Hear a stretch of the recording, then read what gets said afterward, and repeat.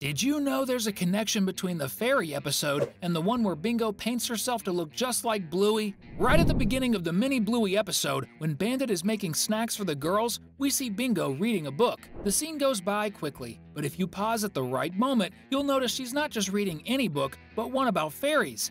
You can see the character on the cover is a canine version of a fairy with yellow wings. So, this episode, which is the 7th of the 3rd season, makes a direct reference to the fairy episode from the 1st season. Pretty cool, huh? That's just one of the 16 hidden secrets in Bluey that will be revealed in this video. Leopard. As you might have already noticed, nothing in Bluey is by chance. Every tiny detail in the episodes is planned out. Even in the mini Bluey episode, we notice something really cool.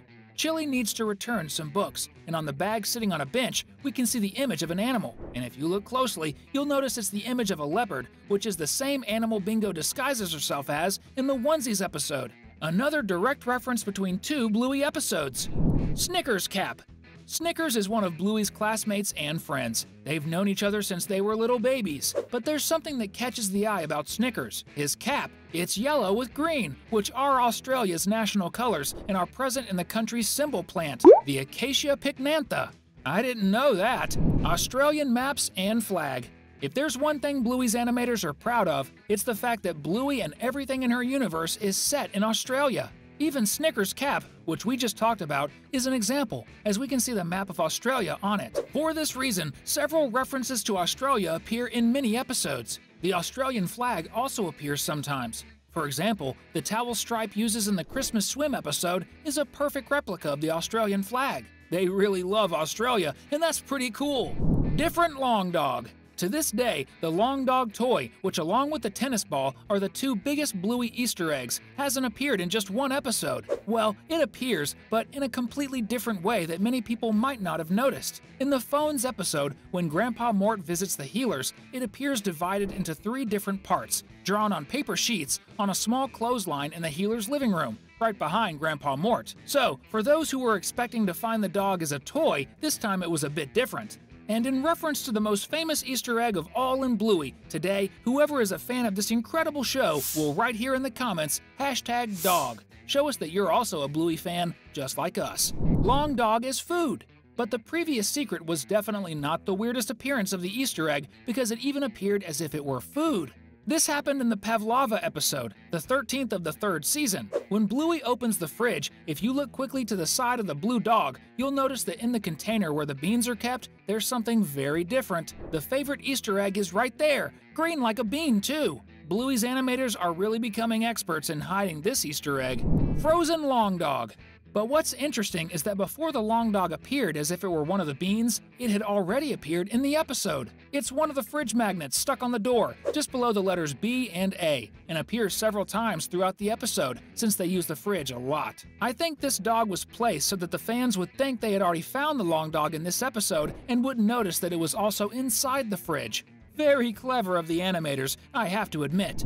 Forrest Gump. Most Bluey fans know that the show makes several references to movies and cartoons, especially from the 90s.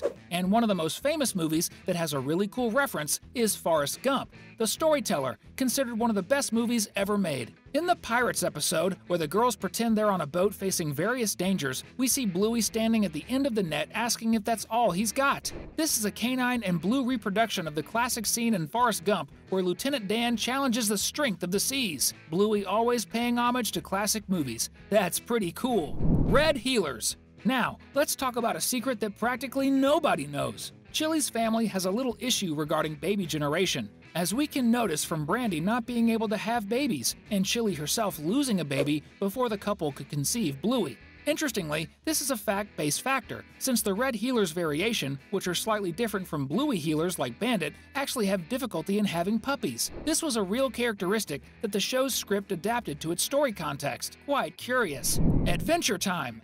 We all know that Bluey is an independent show, but has a partnership with Disney. But did Disney realize that there's a reference to one of Cartoon Network's most famous shows, one of its biggest competitors, in Bluey? Again, in the mini Bluey episode, we see the room is full of scattered toys, and on top of a stack of books, we see a plush of a penguin wearing a crown and holding a kind of magic wand. This is a clear reference to the character Gunther from Adventure Time, who at a certain point in the show ends up taking possession of the Ice King's crown.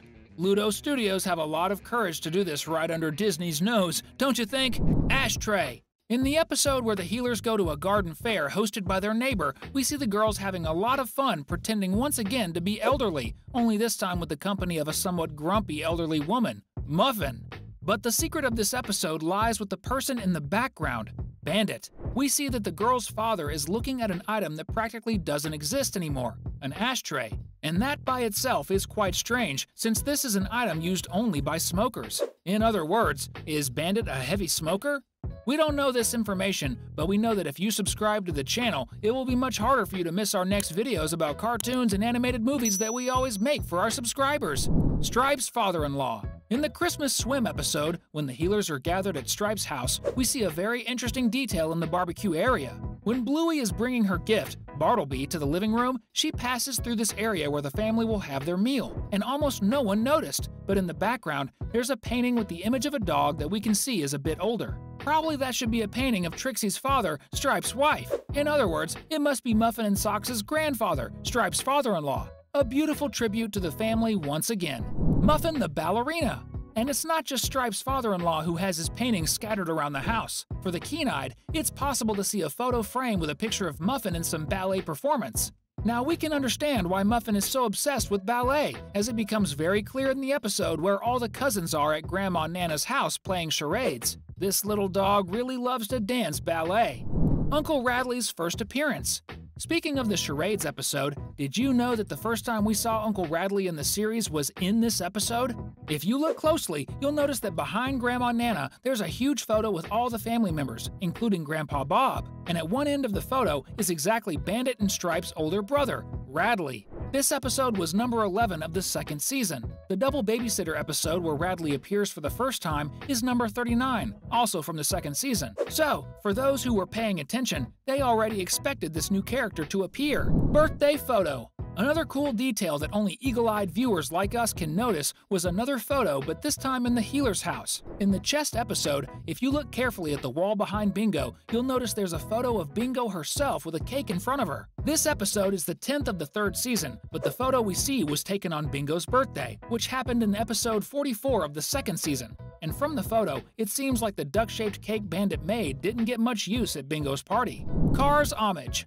Speaking of the duck cake episode, we noticed a really cool homage from Bluey's series to one of Disney's most famous animated movie franchises. When Bingo goes to see the cake Bandit managed to make after a lot of effort, we can see near the family table a wheeled toy. And if you look closely, you'll realize it's very similar to Lightning McQueen, the protagonist of the Cars franchise, except that we can see some modifications on the toy to make it look a bit more canine, like, for example, the addition of a small tail and 2 ears. But the red color and the windshield-shaped eyes are identical to those of the Cars from Disney's movie. This was definitely a beautiful tribute to Lightning McQueen fans and to all Cars characters around the world. We know everyone has secrets, and with Bluey, it wouldn't be any different. But for sure, this is one of the shows that I enjoyed discovering secrets while watching the episodes and having fun. And I know you also really enjoy watching Bluey and her family's episodes. And for you to continue having fun, we're leaving 2 very cool video options for you to choose from, and continue here with us. Just choose whichever you prefer and click. Thanks, and until next time.